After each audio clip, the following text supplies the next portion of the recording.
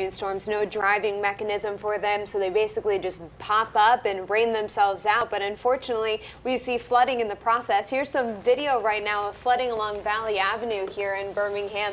A lot of ponding on the roadways. While we didn't have any active flash flood warnings, we did have flood advisories. That just means that areas with poor drainage likely to flood, exactly what we saw across the metro this afternoon. And it's going to take a little bit while for all the water to recede, but thankfully the rain is finally starting to come to an end. Looking at our Storm Team tower cameras right now, we're seeing a very dark sky in East Alabama, where it's been mostly dry except for a few stray showers. Raining right now in Hamilton, and dark skies in Tuscaloosa as well, but starting to see the sun peek out here. Our temperatures are really pretty comfortable because of all the rain that we saw, especially in West Alabama, still dealing with widespread showers, but mostly light rain for the time being. We had the strong downpours that moved through the Birmingham metro now starting to clear up just a bit.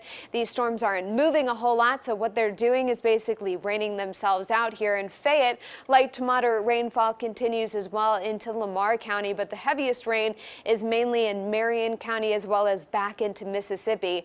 Over the past 24 hours, we got a soaking rainfall, almost 3 inches in Lamar County right near Fayette, 2.3 in Pickens County, 2.4 in northern Jefferson County, in the Birmingham metro, 1.4, and only about a little over a half an inch in East Alabama. So very sporadic in nature. Don't worry though, if you didn't see the rain today, we're going to get another opportunity tomorrow as well as on Monday. Right now our temperatures are pretty mild for all the places that saw the rain, upper 70s in Talladega as well as in Birmingham, but in the 90s right now in Gadsden, where we haven't seen any rainfall, 88 in Alexander City and 82 right now in Tuscaloosa. Impressive rainfall total, or rain chances to start out the week, but then we're going to start to dry out towards the end of next week.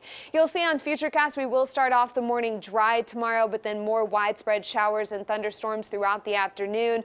Rinse and repeat through Monday, then we'll gradually start to dry out towards the middle of the week. We're tracking a lot in the tropics right now. We have this one area of low pressure off the coast of Texas and Louisiana. That's likely not going to turn into much. Also, we have this low pressure system off the coast of Florida. This one is going to stay off to sea, so no land impacts expected, but we'll be closely watching tropical storm Dorian as it nears the Lesser Antilles by around Tuesday, tracking towards Puerto Rico on Wednesday, and then from there we'll have to wait and see what happens for us. The good news for the holiday weekend for us here locally, it looks like it's going to be dry along the Gulf Coast. I don't expect any impacts from tropical